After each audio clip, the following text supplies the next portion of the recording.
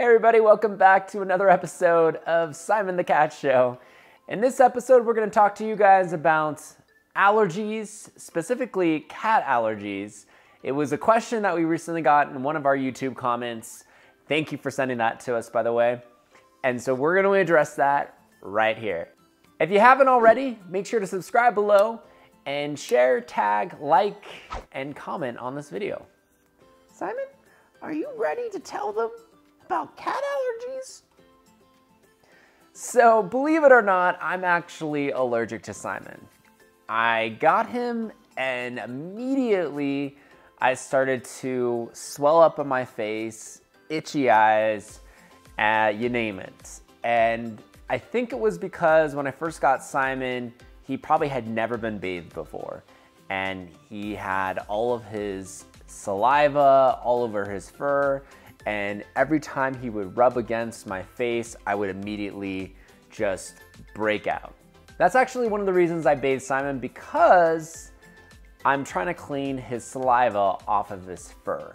Allergies typically happen because our own immune systems are overreacting to certain proteins. Now, I have allergies to Simon's saliva. I also have allergies to the pollen in the air. So right now it's springtime and my nose is constantly congested. I'm sneezing, I'm coughing, and yes, we also have a crazy virus going around right now, which is making things even more confusing because a lot of us are thinking that maybe our allergies are coronavirus, and we don't really know the difference in the two. But definitely in the springtime, allergies are heightened. And if you have a cat like me, then your allergies are even more heightened. And that is typically because our immune system is reacting to the proteins in the saliva of cats. And in the case of pollen, we're overreacting to the proteins in the pollen. Are humans allergic to cats? No, they're not allergic to cats per se. Humans are typically allergic to the saliva that cats produce. And so cat's fur itself isn't gonna cause an allergic reaction. It's the saliva on the fur. So if you don't bathe your cat regularly, after a while, the fur coat's gonna be covered with saliva, with the cat saliva. And cat saliva contains a protein called FeL-D1, which is what humans are typically allergic to. And not all humans, only a certain percentage of humans. And statistically speaking, we found out that almost 10% of cat owners are allergic to their cats.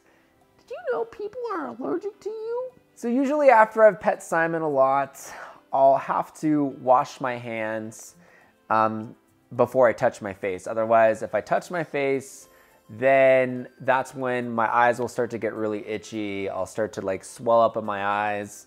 But just like in general, I try to keep him clean very regularly.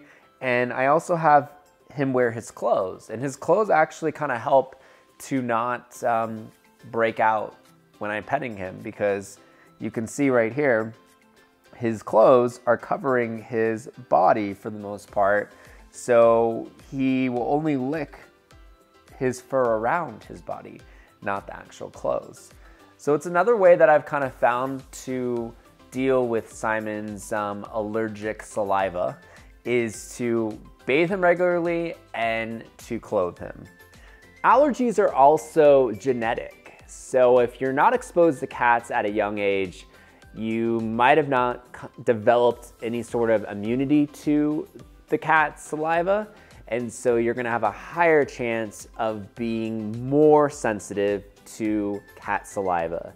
So for me, I've always had cats in my life. I grew up with a cat when I was born, and I've pretty much always had a cat around me. So even though I'm allergic to cats, it's pretty low in terms of my allergy sensitivity.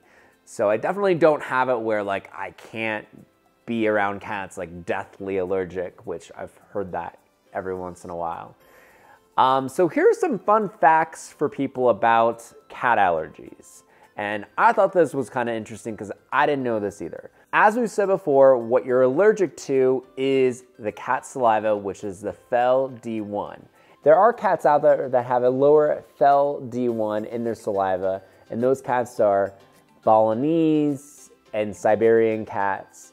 And then you have the cats that have less standard because they don't have that much fur, like the Sphinx cats. They're hairless, so they have less fur for them to groom, but they're still gonna have that protein FeL-D1 in their saliva. It's just that they're not grooming themselves as much. And another way that people can kind of break out in allergies with having cats around is when their fur is moving around in the air.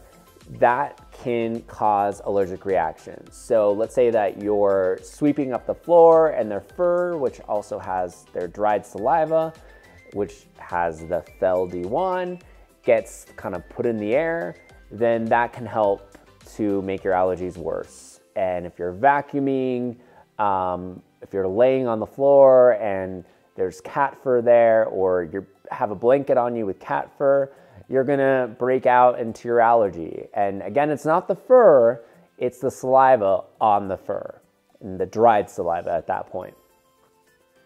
Do you want to tell them anything else about allergies and cats? Oh, okay. Simon was saying to me that, you know, this whole time we're talking about humans being allergic to cats, but Simon's like, what about cats that are allergic to humans? I know, cats don't like all humans. I know Simon even has his particularities too. The good news is, even if you like cats, you can still have one like me. And in the next episode, we're gonna talk to you guys about how to adapt to a cat that you might be allergic to. Well, thank you guys for tuning in. This has been another exciting episode. And if you guys have not yet subscribed, make sure to subscribe below. And in the comments, send us ideas on future episodes. And if we choose your idea, we'll make sure to shout you out in the next episode. All right. And as always, tag, share, and like this video. And if you haven't followed us on Instagram yet, go ahead and follow us at instagram.com/JJYosh and Backpacking Kitty. All right. Can you say goodbye? All right, we're going to do this. Goodbye. Goodbye. Okay? All right. Goodbye.